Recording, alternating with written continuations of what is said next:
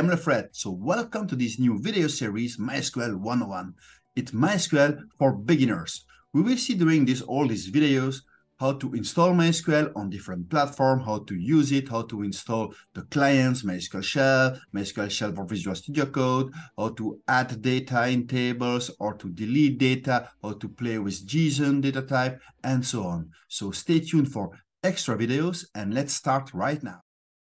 Today we will see how to install MySQL Server on Windows. So first thing, it's going to the website devmysql.com, and in MySQL downloads we choose MySQL Community Server, and we have everything we need on the first page already. So we're going to use the MySQL installer for Windows. We select MySQL installer 8031, which is the latest one right now. I use the web download one.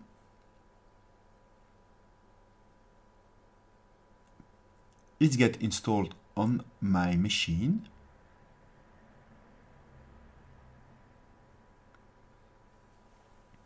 And now we will follow the wizard to install what we need. So here first it's okay, we can use it and install the installer. We will run the installer.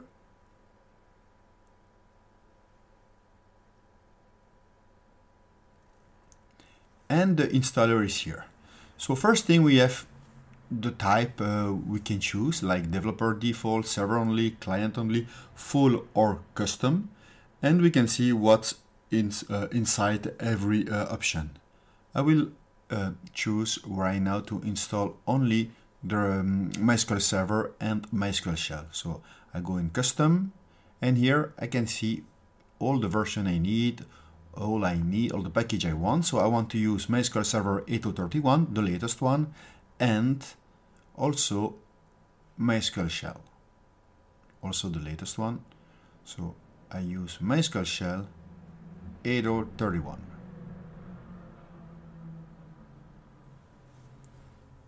I'm happy with this selection and I proceed by using Next.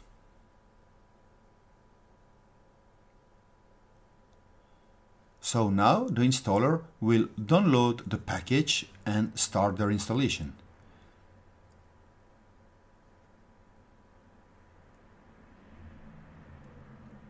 Everything is downloaded.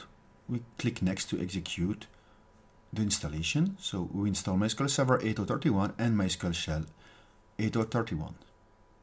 Now we will need to configure the MySQL Server. So we use Next.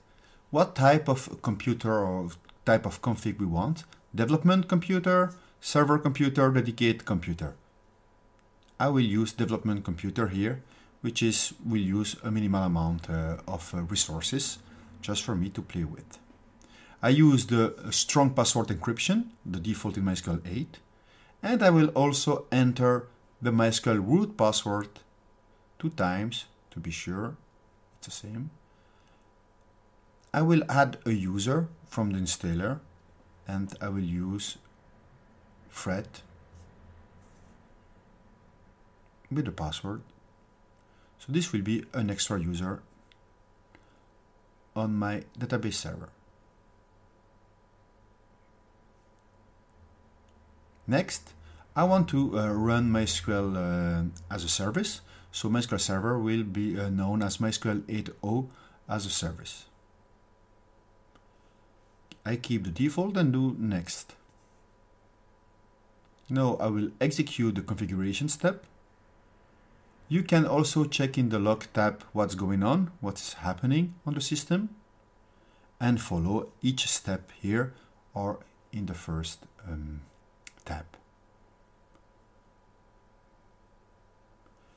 It's installed. We can click on Finish. Everything is done. The configuration is done.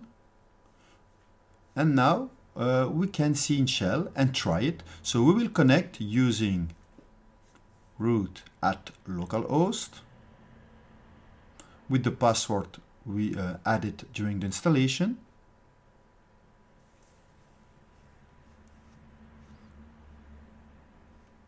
We can save the password in our credential. And now we are connected to the MySQL server running on the Windows machine.